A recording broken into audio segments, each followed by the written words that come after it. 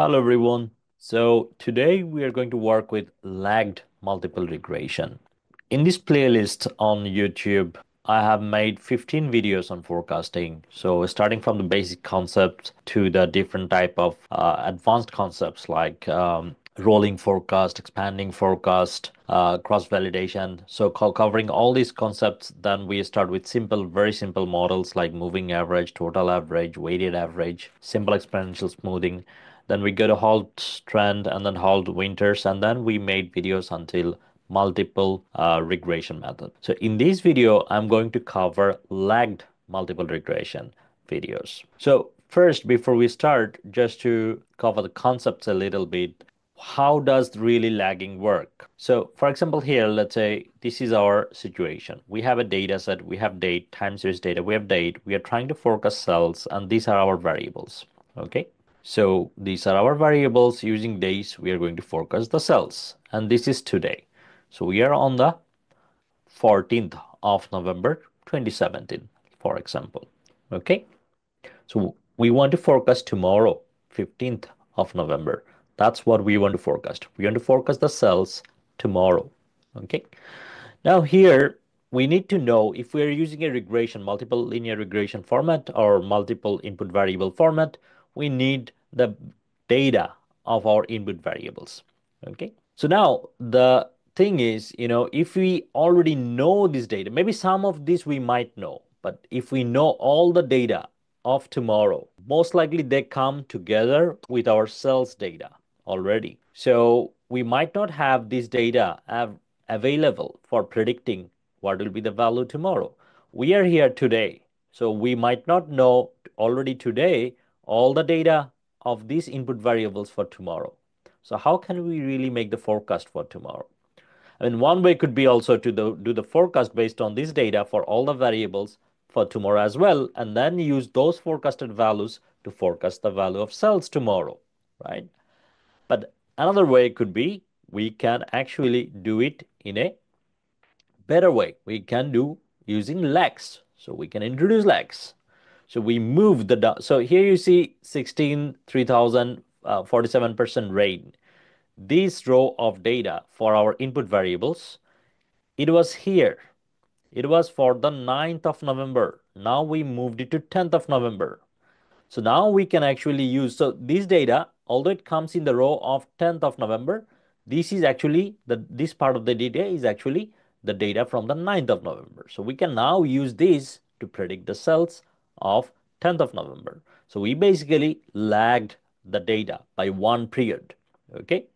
We can also introduce two lags. So, and if we introduce two lags, it will actually also help us to forecast tomorrow and day after tomorrow. So now we can forecast 2 days or two periods using two lags.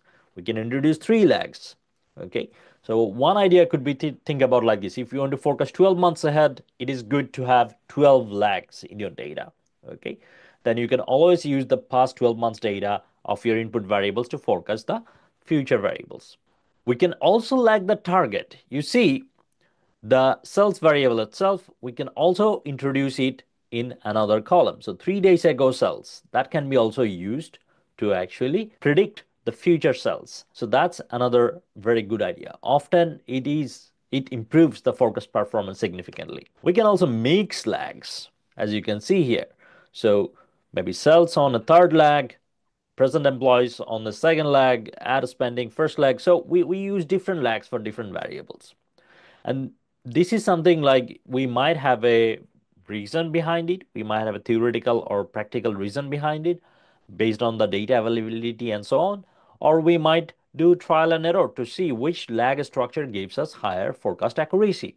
So we can look into the accuracy in terms of MAPE, in terms of R square, in terms of RMSE, and we can see which gives us the highest accuracy. And why lagging works?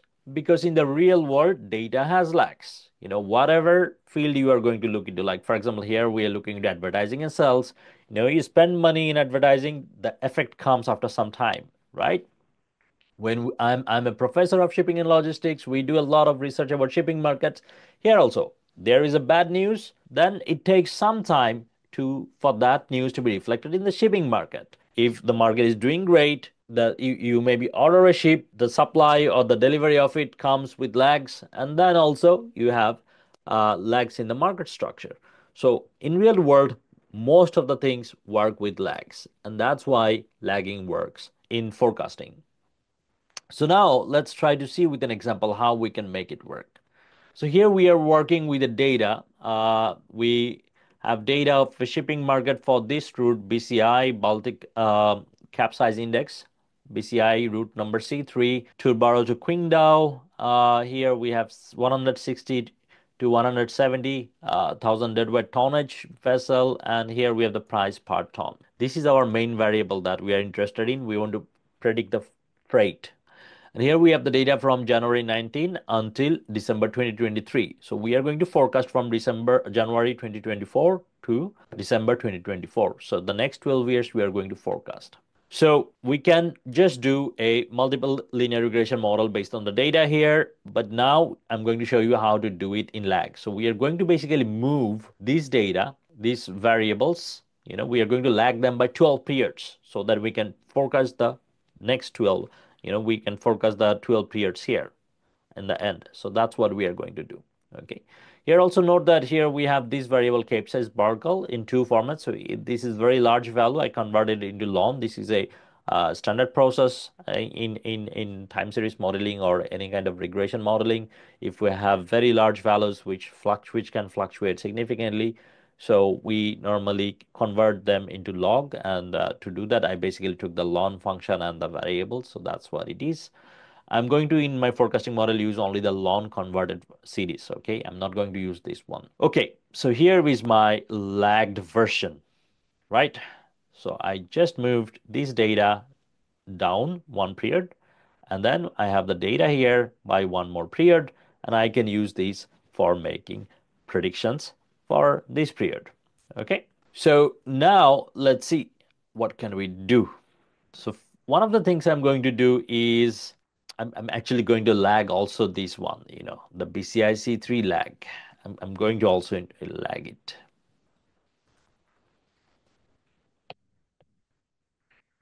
So I'm going to lag that as well.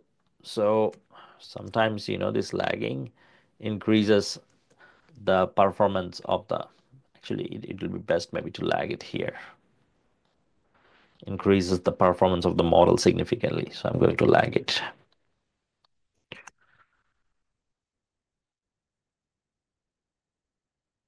Here we go. Yep. So this value just comes here. Okay. And this value comes here. So this is how we did the lagging. So here we are using 12 period lag. Okay. And here I moved the ln variable in this side, and I kept the cape size bulker original data to this side because I wanted to make sure that my input variables are together, and it becomes easy to take them as it is in the regression. Okay. So now what I'm going to do is I am I will just duplicate it one more version.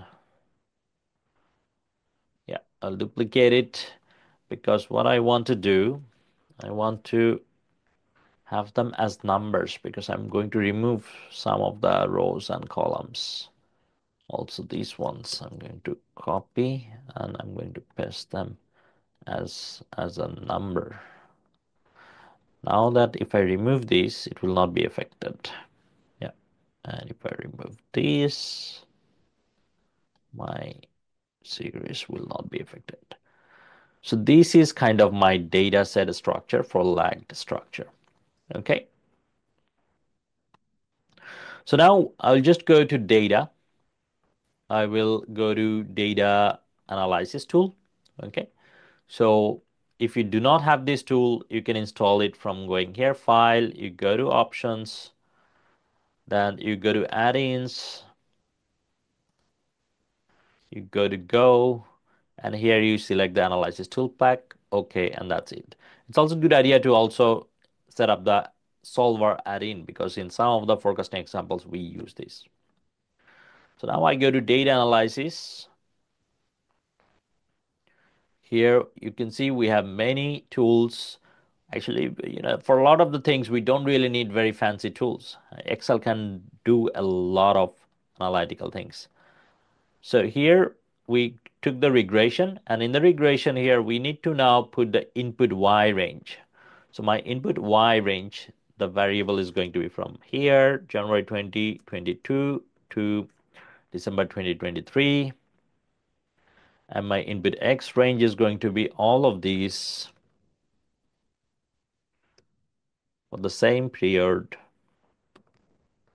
Okay. And then here, I did not really take the data from the label. I took it directly from the data part. If you have selected also with the label column, then you have to tick the label. But since I haven't done it, I don't have to tick that. I want my outputs actually here. So let's say I want to have them, let's say somewhere here, let's say. Okay. And then okay. Then we get all the outputs. We'll also copy my variable names and I will put them in a transpose manner here so that we know. So it's intercept is intercept, that's fixed, right? Then I put them here like this. So I also have the variable names here.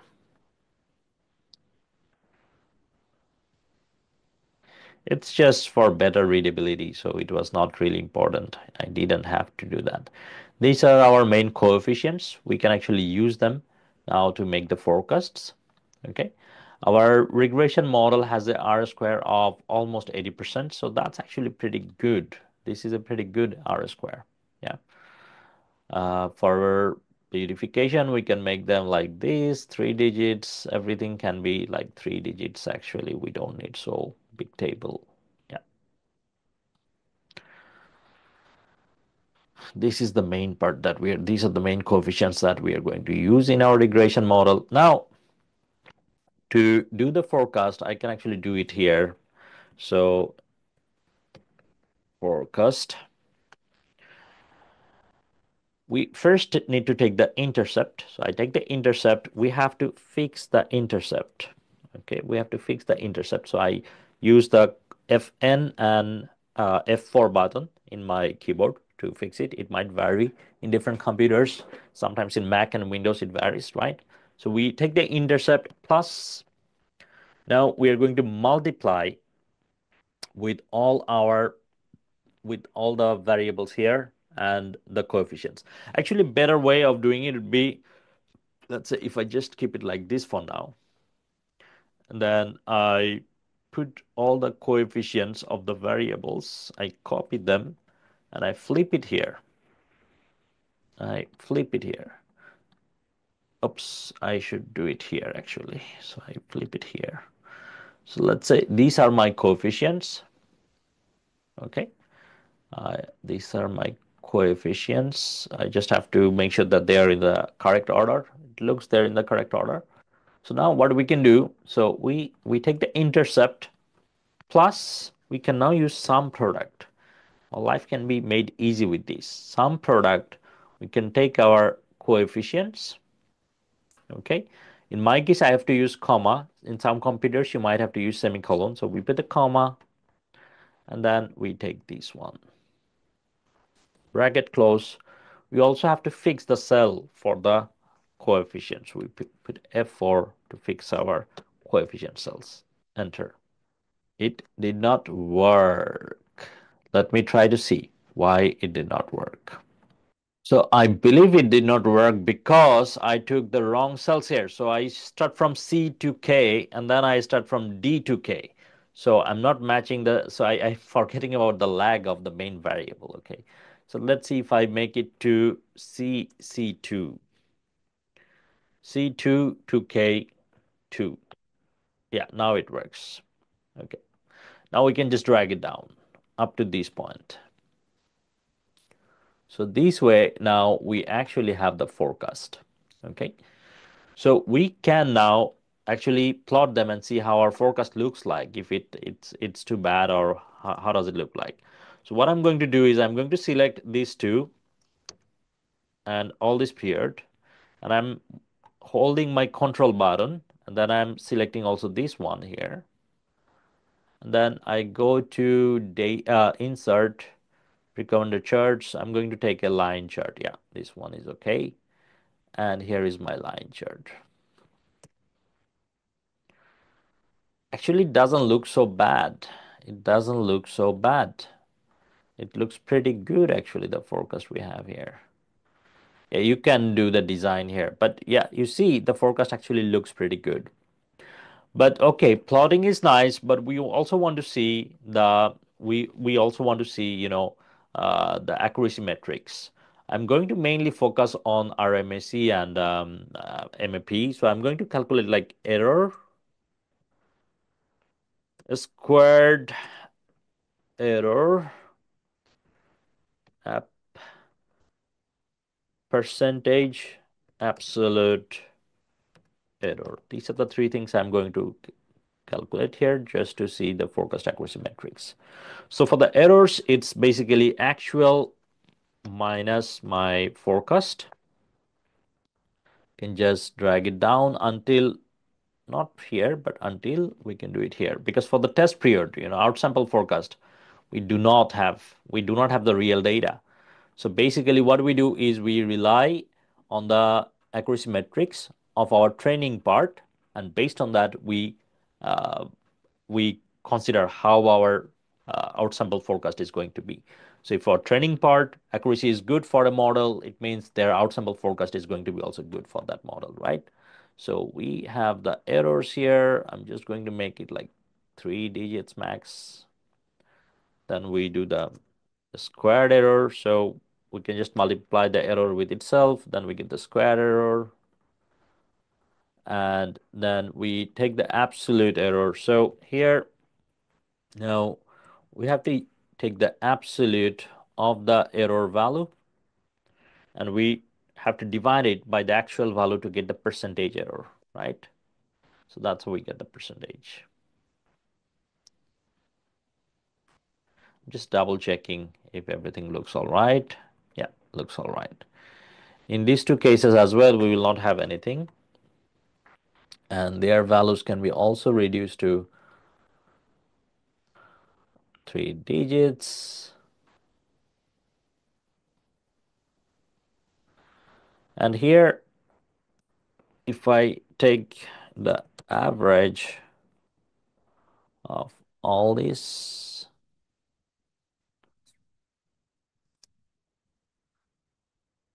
and also all this. So this is MSE, mean squared error, and this is MAPE. And to get the root mean squared error, we just take the square root. In my keyboard, it's SQRT of the mean squared error. Then we get the RMSE as well. So these are my accuracy metrics. So we have like the one I like the most is MAPE. Easy to interpret. So we have like 10.5% error here. So this is how we can actually do a lagged multiple regression and forecast the future values of a time series. So I hope you find it useful. In the next videos, I'm going to cover univariate, uh, deseasonalized forecast approach, and also another video on MATLAB used in forecasting this lagged series. Cheers. Bye bye.